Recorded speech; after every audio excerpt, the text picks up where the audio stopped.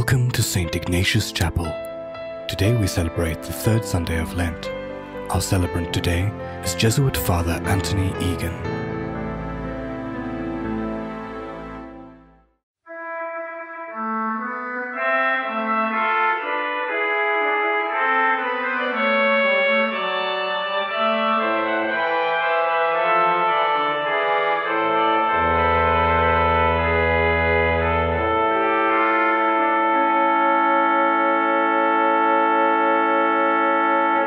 In the name of the Father, and of the Son, and of the Holy Spirit.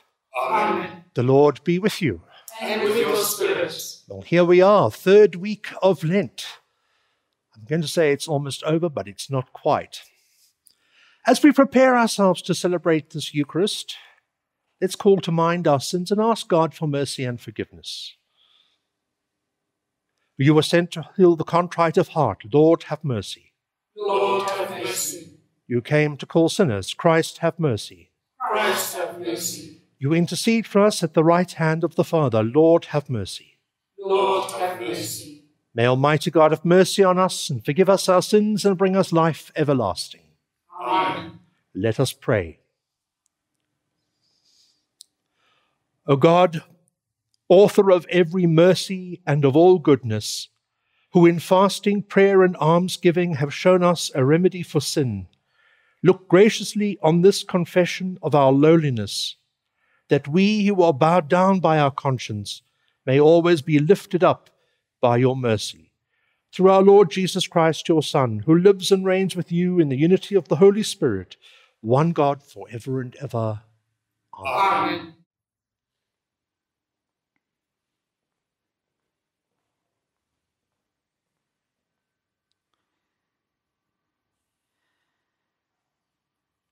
A reading from the book of Exodus.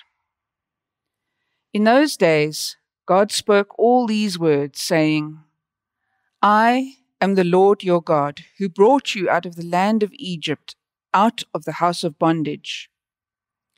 You shall have no other gods before me. You shall not take the name of the Lord your God in vain, for the Lord will not hold him guiltless who takes his name in vain. Remember the Sabbath day and keep it holy. Honor your father and your mother, that your days may be long in the land which the Lord your God gives you. You shall not kill. You shall not commit adultery. You shall not steal. You shall not bear false witness against your neighbor. You shall not covet your neighbor's house. You shall not covet your neighbor's wife, or his manservant, or his maidservant, or his ox, or his donkey, or anything that is your neighbor's. The word of the Lord. Thanks be to God. Lord, you have the words of eternal life. Lord, you have the words of eternal life. The law of the Lord is perfect. It revives the soul. The decrees of the Lord are steadfast. They give wisdom to the simple. Lord, you have the words of eternal life. The precepts of the Lord are right. They gladden the heart. The command of the Lord is clear. It gives light to the eyes. Lord, you have the words of eternal life. The fear of the Lord is pure, abiding forever. The judgments of the Lord are true. They are, all of them, just. Lord, you have the words of eternal life. They are more to be desired than gold, than quantities of gold, and sweeter are they than honey flowing from the comb. Lord, you have the words of eternal life.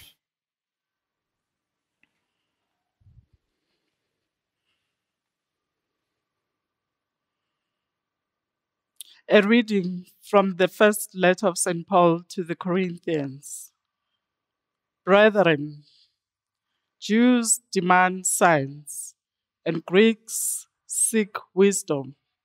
But we preach Christ crucified, a stumbling block to Jews and folly to Gentiles. But to those who are called, both Jews and Greeks, Christ the power of God and the wisdom of God. For the foolishness of God is wiser than men, and the weakness of God is stronger than men. The word of the Lord. Thanks be to God. Praise to you, Christ, King of eternal glory. God so loved the world that he gave his only Son, that whoever believes in him should have eternal life. Praise to you, Christ, King of eternal glory.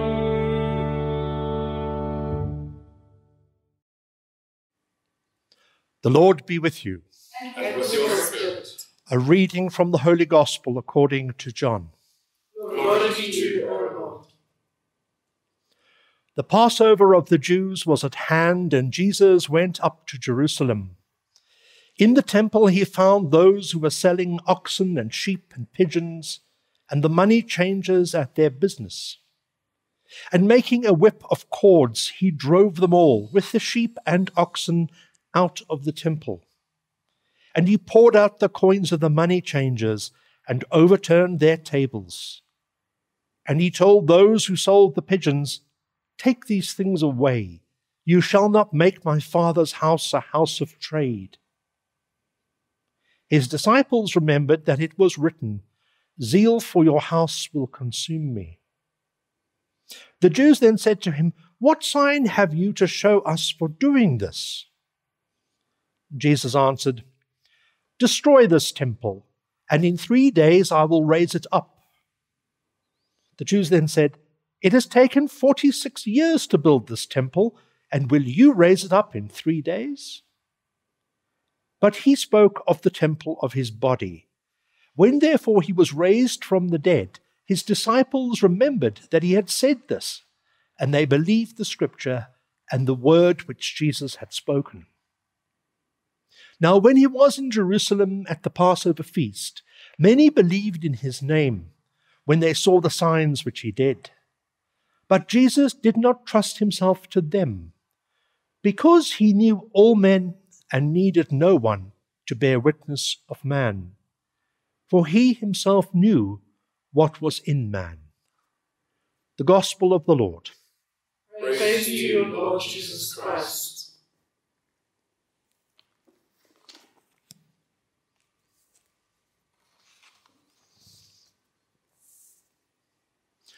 This third Sunday of Lent, unlike most days in the Church's calendar, we have a choice of readings.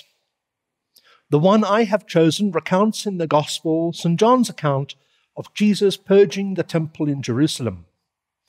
It is one of the key points in Jesus' life, so key it seems in the memory of early Christian disciples who wrote the Gospels that it occurs in every one of them that we have in the New Testament. Though admittedly, John, whom we read today, places it at the beginning of Jesus' ministry, while Mark, Luke, and Matthew, which were earlier Gospels in terms of their composition, placed it at the end, between the entry into Jerusalem and the Passion. By putting it at the beginning, John declares to us, the reader, that Jesus was an outsider from the beginning. Now, the majority of commentators, including myself, believe that Mark, Matthew, and Luke are probably more historically accurate. Up to this point, everything Jesus says and does, however controversial, can still be squared with a portrait of him as a kind of teacher, healer, and holy person, of whom there were many in first century Palestine. Even his debates that ended in conflict with other holy people can be seen as yet another internal debate among religious people who ended up on different sides of a theological or ideological fence. Indeed, sometimes debates can become very heated, even perhaps, dare I say it, among Jesuits. After all, where 2 or 3 Jesuits or rabbis gather together, you usually find 4 or 5 opinions.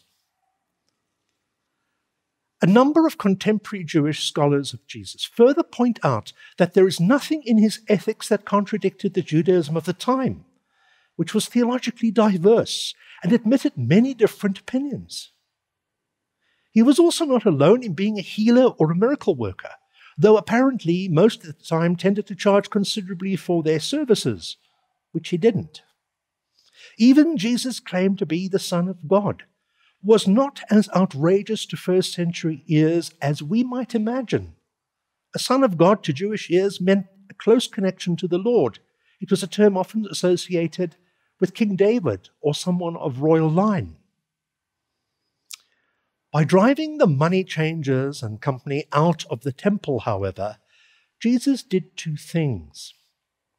Firstly, he openly attacked the temple system and its backers, the high priests who came from the ruling elite, headed ultimately by the monarchy.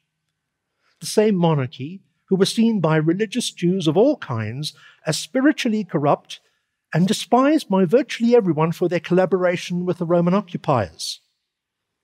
This leads us to our second point. By his actions, Jesus caught the attention of the Romans, who saw his actions as nothing less than an act of revolt. In the past, Jewish rebels had almost always initiated a rebellion by a religious act. Now, for first century Jews who saw God as their real true king, religion and politics was actually interchangeable. Now, whichever way you look at it, it's a shocking text for some of us. Jesus seems to use violence, apparently for the first time. Now, as I read it, I can't but recall a wonderful movie of a number of years ago, V for Vendetta. Set in the near future where Britain has become a dictatorship, it tells the story of a masked revolutionary named V who sets out to overthrow the system. It begins with him one night blowing up the Old Bailey, London's Central Criminal Court, which V perceives as no longer serving as a symbol of justice. As the movie unfolds, more targets, institutions, and leaders of the dictatorship are set to follow. It's great anarchist fun. It's well worth a watch. But now, is this analogy accurate? Did Jesus embrace violence? I don't think so. The words most often associated with the event, cleansing, purifying, point to something far more complex. They symbolize an overturning of a religious system that has been corrupted by those who should have known better. By turning the temple into a market, the authorities have undermined the very Mosaic law, which we read in our first reading, they claim to uphold and teach, even as they provided a convenient and for themselves lucrative means for observant Jews to uphold the letter of the law, including the detailed laws of cult and sacrifice. Jesus is rightly outraged by this perversion of religion into a business. For him, the symbol of the temple has lost its meaning or value, and his agenda is clear. He wants to rebuild, to renew, and to restore the symbol. I wonder how many of us resonate with this.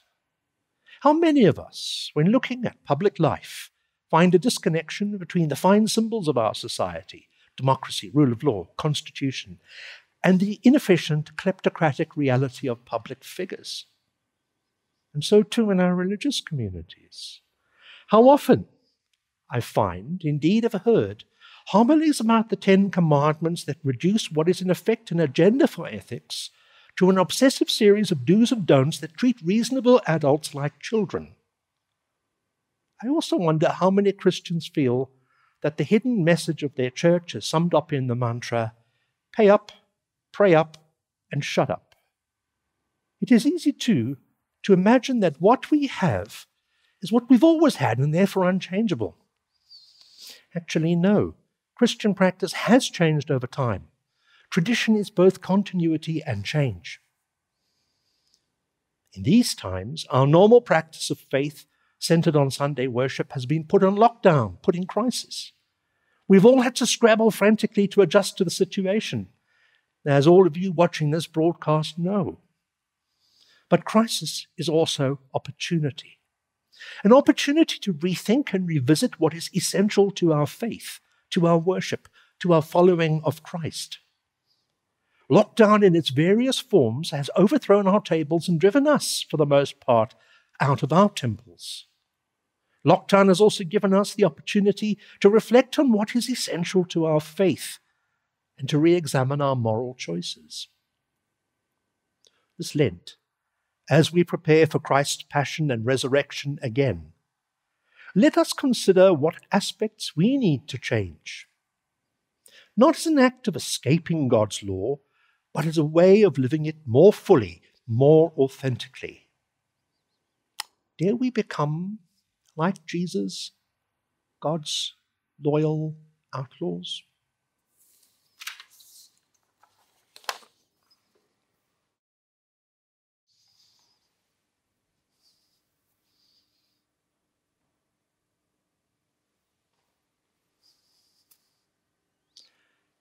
So let us together profess the faith we all share by saying the Apostles' Creed. I believe in God, the Father Almighty, creator of heaven and earth, and in Jesus Christ, his only Son, our Lord, who was conceived by the Holy Spirit, born of the Virgin Mary, suffered under Pontius Pilate, was crucified, died, and was buried. He descended into hell. On the third day he rose again from the dead. He ascended into heaven, and is seated at the right hand of God the Father Almighty. From there he will come to judge the living and the dead. I believe in the Holy Spirit, the Holy Catholic Church, the communion of saints, the forgiveness of sins, the resurrection of the body, and life everlasting. Amen. Having professed our faith, having reflected upon the word, let us bring our words of faith and supplication to the Lord.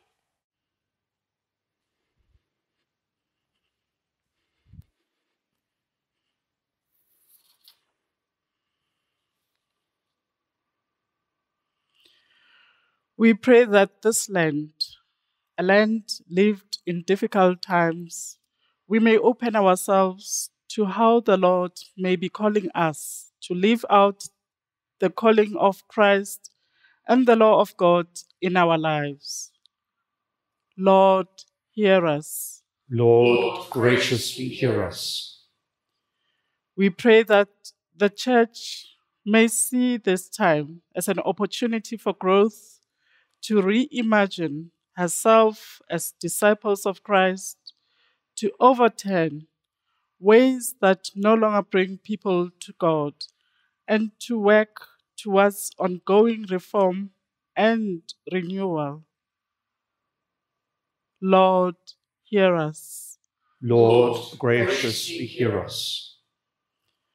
We pray that all who hold public office will reject greed and self-interest, so that all they do will contribute to the renewal of the communities they are called upon to serve. Lord, hear us. Lord, graciously hear us. We pray for all the sick, especially those with COVID-19, for those who care for them, and for all our dead. Lord, hear us. Lord, graciously hear us. We invite you to spend a few moments bringing to the Lord your particular needs.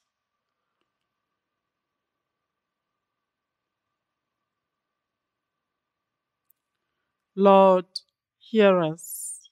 Lord, graciously hear us. Loving God, we bring before you these prayers we make, spoken and unspoken. We ask you, as we ask you to renew us, to be with us, and to guide us, that you hear and answer these prayers according to your will. We make all these prayers in the name of Christ the Lord. Amen.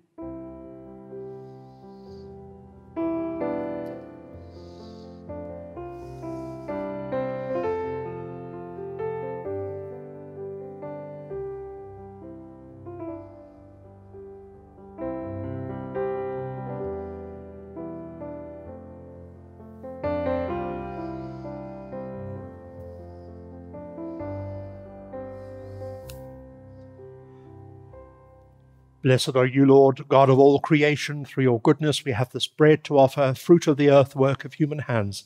It will become for us the bread of life. Blessed be God forever. By this mingling of water and wine, may we come to share in the divinity of him who shared our humanity. Blessed are you, Lord, God of all creation. Through your goodness we have this wine to offer, fruit of the vine, work of human hands. It will become our spiritual drink. Blessed be God forever. With humble, contrite heart, Lord, wash away my iniquities and cleanse me from my sins. Pray, my brothers and sisters, that my sacrifice and yours may be acceptable to God, our Almighty Father. May the Lord accept the sacrifice at our hands, for the praise and glory of God's name, for our good and the good of all His holy Church. Be pleased, O Lord, with these sacrificial offerings, and grant that we who beseech pardon for our own sins may take care to forgive our neighbour. We make this prayer through Christ our Lord. Amen. The Lord be with you. And with the Spirit, Lift up your hearts. we lift up to the Lord. Let us give thanks to the Lord our God. It is right and just. It is truly right and just, our duty and our salvation, always and everywhere to give you thanks, Lord, Holy Father, Almighty and eternal God. For you will that our self-denial should give you thanks, humble our sinful pride, contribute to the feeding of the poor, and so help us imitate you in your kindness. And so we glorify you with countless angels, as with one voice of praise we acclaim, Holy, holy, holy, Lord God of hosts, heaven and earth are full of your glory. Hosanna in the highest. Blessed is he who comes in the name of the Lord. Hosanna in the highest. You're indeed holy, O Lord, and from the world's beginning are ceaselessly at work, so that the human race may become holy, just as you yourself are holy. Look, we pray upon your people's offering and pour out on them the power of your Spirit, that they become the body and blood of your beloved Son, Jesus Christ, in whom we too are your sons and daughters. Indeed, though we once were lost and could not approach you, you loved us with the greatest love. For your Son, who alone is just, handed himself over to death and did not disdain to be nailed for our sake to the wood of the cross. But before his arms were outstretched between heaven and earth to become the lasting sign of your covenant, he desired to celebrate the Passover with his disciples. As he ate with them, he took bread, and giving you thanks, said the blessing, broke the bread and gave it to them, saying, Take this, all of you, and eat of it, for this is my body, which will be given up for you.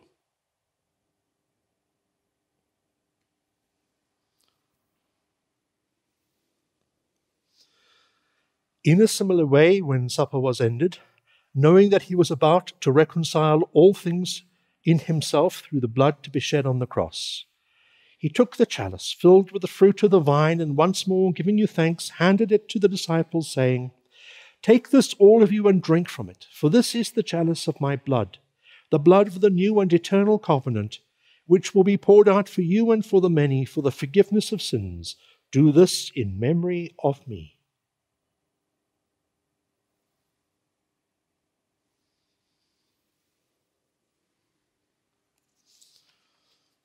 The mystery of faith. When we eat this bread and drink this cup, we proclaim your death, O Lord, until you come again. Therefore, as we celebrate the memorial of your Son, Jesus Christ, who is our Passover and our surest peace, we celebrate his death and resurrection from the dead, and looking forward to his blessed coming, we offer you, who are our faithful and merciful God, this sacrificial victim, who reconciles to you the human race. Look kindly, most compassionate Father, on those you unite to yourself by the sacrifice of your Son, and grant that by the power of the Holy Spirit, as they partake of this one bread and one chalice, they may be gathered into one body in Christ, who heals every division. Be pleased to keep us always in communion of mind and heart, together with Francis our Pope, Buti our Archbishop, Duncan his auxiliary. Help us to work together for the coming of your kingdom, until the hour when we stand before you, saints among the saints in the halls of heaven, with the Blessed Virgin Mary, Mother of God, with St. Joseph her spouse, with the blessed apostles and all the saints, and with all our deceased brothers and sisters, whom we humbly commend to your mercy.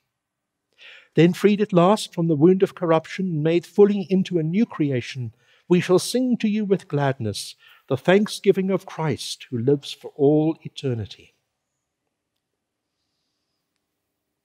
Through him, and with him, and in him, O God, Almighty Father, in the unity of the Holy Spirit, all glory and honor is yours for ever and ever. Amen.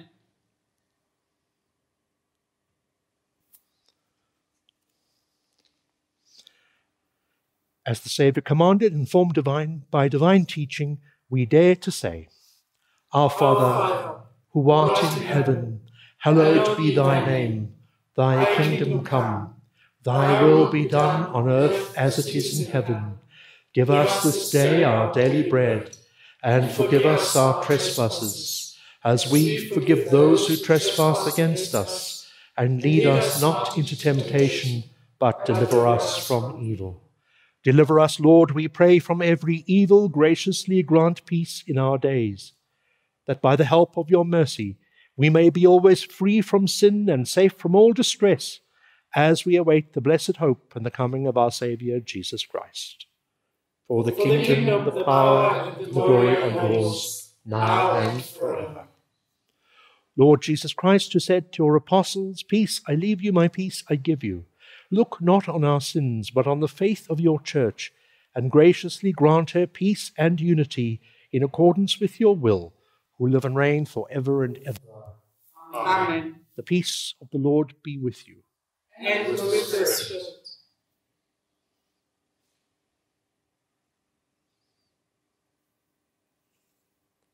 Lamb of God, You take away the sins of the world. Have mercy on us. Lamb of God, you take away the sins of the world. Have mercy on us. Lamb of God, you take away the sins of the world. Grant us peace. behold, the Lamb of God, the one who takes away the sins of the world. How blessed are we who are called to the supper of the Lamb. Lord, I I am not worthy. worthy that you should enter my roof, but only say the word, and my soul shall be healed. May the body and the blood of Christ bring us life everlasting. Amen.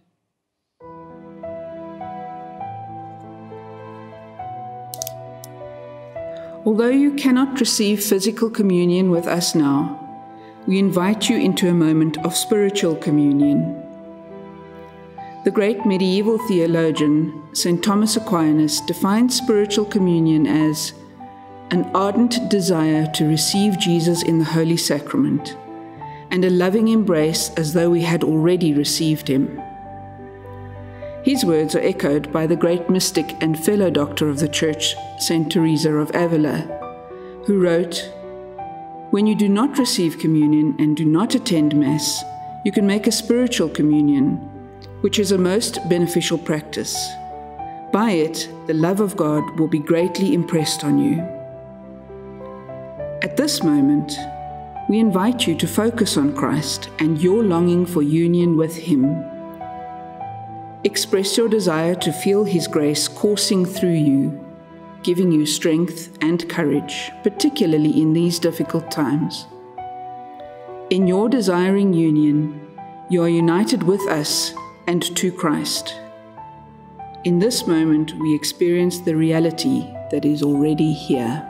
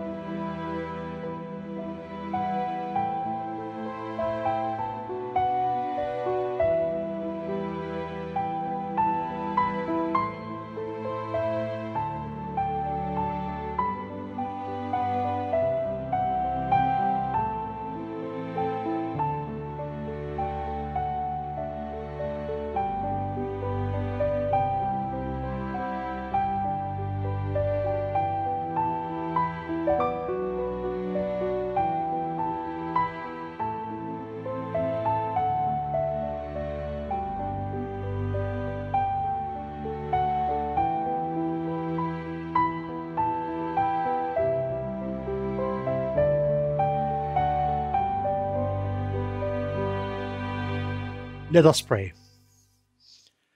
As we receive the pledge of things yet hidden in heaven, and are nourished while still on earth with the bread that comes from on high, we humbly entreat you, O Lord, that what is being brought about in us in mystery may come to true completion through Christ our Lord. Amen. There's a prayer over the people, so I'm going to pray this as well.